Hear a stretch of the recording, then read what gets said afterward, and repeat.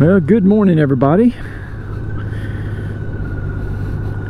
I am just finishing up here, heading home from Einstein's. Had my coffee, and I put out a vlog yesterday, and there's a couple of things that I forgot to mention in that vlog, and a couple of things that have happened since that vlog. So let's get into it.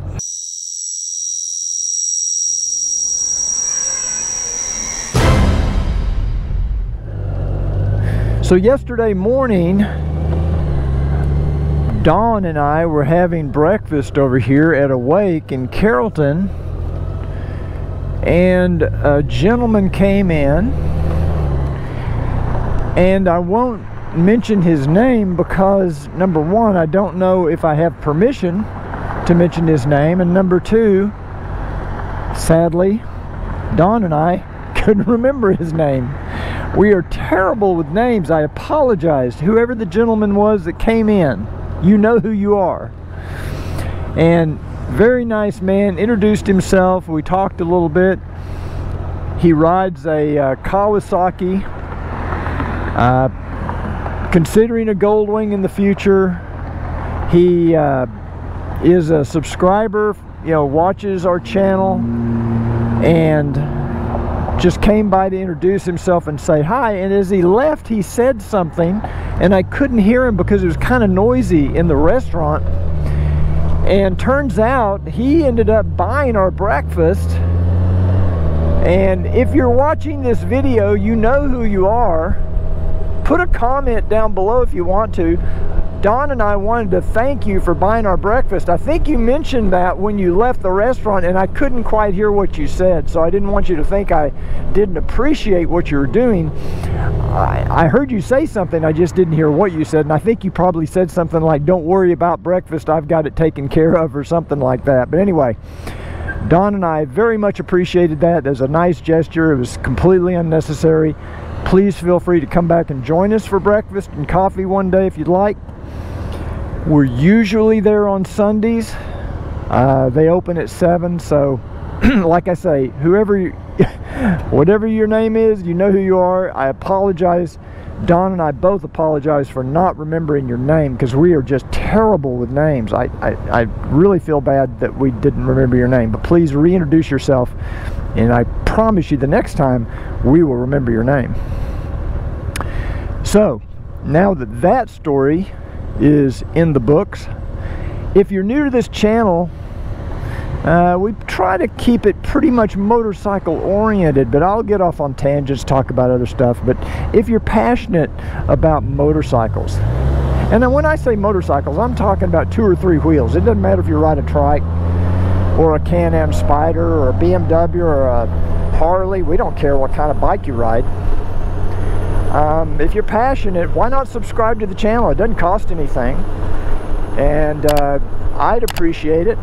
As I mentioned in yesterday's MOTOVLOG, or day before yesterday really, we just hit 35,000 subscribers, and the next level for me is 50,000. Want to get to, and you could be a part of that. And click the subscribe button. If you click that little bell icon, YouTube will notify you when we come out with new videos. Man, we got a lot of traffic this morning. It's crazy. Now something I'm really kind of sad to have to report to you, and I feel a little guilty that I didn't test this before my last video on the Sena Spider ST1. And that is that, as of right now, I cannot get the Spider to communicate with CarPlay. It has something to do with the microphone, but there's no way for me to communicate with Siri using this Spider headset. I had this exact same problem with one of my Cardo headsets. Worked fine, I could hear the audio, but I could not communicate with Siri through the microphone. If any of you know a fix for this, please put in the comments down below. The reason I checked this yesterday is because one of you put a comment on one of my videos. I forget the name right off the top of my head, but one of you put a comment in saying you could not get your Spider to work with CarPlay. So as soon as I got back into the country, or back into town, I decided I would test it on my own, and sure enough, you were correct. It does not work with CarPlay. Now I'm on my way home, and as soon as I get home, the first thing I'm going to do is I'm going to send an email to my contact at Sena in their tech department to let them know of this issue. I'm also going to try doing a hard reset and a fault reset, a factory reset I should say, and see if, since I put in that 1.1.1 firmware update, maybe it required some sort of a reset, and see if that maybe resolves the issue. I don't think it will, but it could. You never know. So I'm going to try doing both a fault reset and a factory reset. I'm going to repair it to the Goldwing and see if that doesn't do anything. I already went in using the Sena app and tried to adjust the volume settings on some of the different options. I turned everything up to the maximum basically, and that didn't do it. So that didn't have any impact at all on the Siri / Apple CarPlay, and I'm sure Android Auto is the same. It almost as if the microphone is not turned on. That's kind of what it feels like. Again, if any of you out there are having this issue, please let me know. If you have a Spider and you're not having this issue and it's working fine with CarPlay, let me know that, because that would be good information as we try to track this down. Now I will tell you another thing about the Spider, and I've mentioned this in the past, but the more I use it, the more I notice this. Sena what do you say? They modified how this thing starts up. And when you start up the Spider, you know, you press the two buttons to turn it on,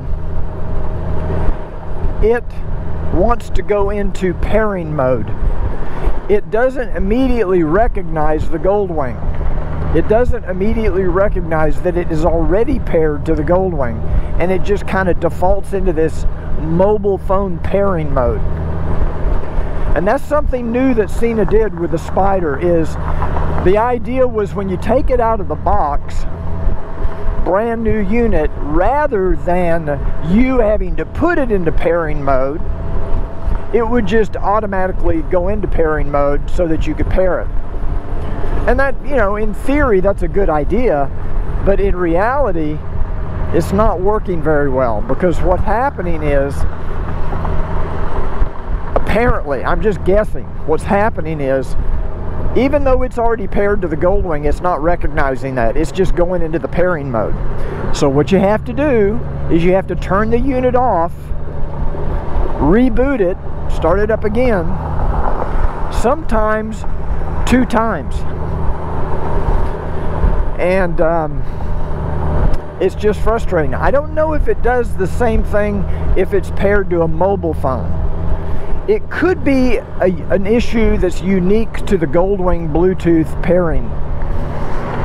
And it probably is. I mean, all of these issues could be related to the Goldwing's Bluetooth system. Maybe it's only sending out a ping every 5 seconds or 10 seconds, and the headset is timing out and going into pairing mode because it doesn't see the Goldwing yet. I don't know. I don't know how this thing works. I don't understand how this Bluetooth pairing works. But I suspect that if Sena had not put in this automatic pairing thing, where, in other words, when you start up this Sena headset, it doesn't think it's paired to anything. So it's just going into pairing mode. So that tells me that maybe the Goldwing is only sending out some sort of a ping every few seconds and it's not fast enough for the headset to recognize it. Now sometimes you'll turn the headset on and it will find the Goldwing. So maybe it's within that 3-second or 5-second window that it catches that ping and it identifies that it's paired, and everything seems to work okay. Some of you that understand how Bluetooth communications work, maybe you can answer make sense of what I'm trying to say, because maybe what I'm trying to say makes no sense at all. Possibly on a mobile phone, it's sending out this little Bluetooth ping every half second, and it doesn't have that problem pairing because it can recognize that it's paired. So I don't know, maybe I'm not making any sense. Let me know in the comments down below if you understand this. You have to understand it better than me, because I don't understand it at all. But let me know if that's possibly what's happening. So anyway, you know, remember, Sena did not build this just for the Goldwing. They built this just for general use, primarily to pair with a mobile phone. The Goldwing is a whole different animal. So we're just trying to figure out how to make it work for us. Maybe Sena could modify their system to where it waits a little bit longer to see if it's paired before they go into that pairing mode. I don't know. Anyway, if you found anything in this video valuable and you like the video, please click that little like button and give it a thumbs up. That really does help the channel. And I will see you on the next Cruiseman's Motovlogs.